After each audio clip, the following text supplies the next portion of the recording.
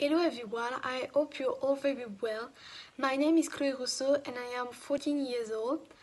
I am from French origin but I live in Mauritius since 5 years. I am a student of International section at École du Nord.